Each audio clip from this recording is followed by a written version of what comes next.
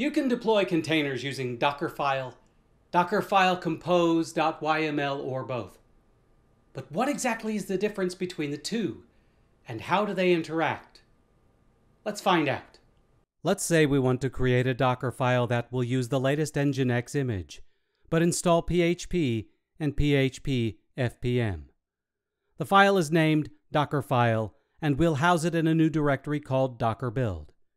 Create that new directory with the command mkr://docker build. Within Docker build, create the Dockerfile with the command nano dockerfile.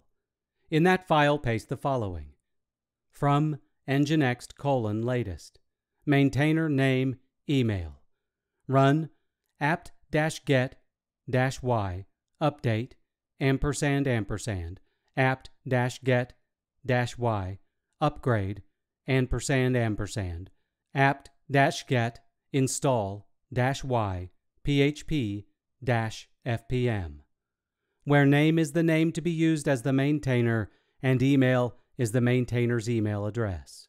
You could then run the docker build command with that Dockerfile like so: docker build -t, webdev:/dockerfile, space, period. But we want to integrate that file into dockercompose.yml. Now let's craft a dockercompose.yml file, which uses that Dockerfile but also adds a database to the stack.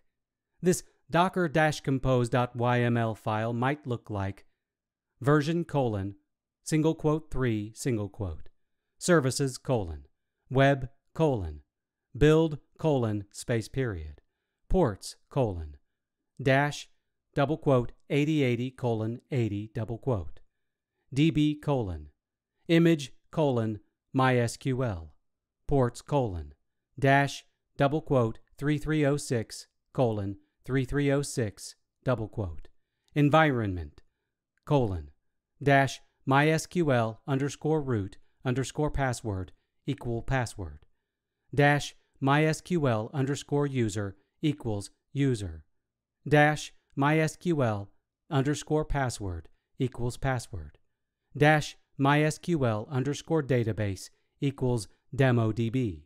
The important section here is web: It is in the web section that we instruct the docker compose command to use the Dockerfile in the same directory. The period indicates to run the build command in the current working directory. Save and close the file. You can then deploy the new container with the command run from within the directory housing the docker-compose.yml file, docker-compose up.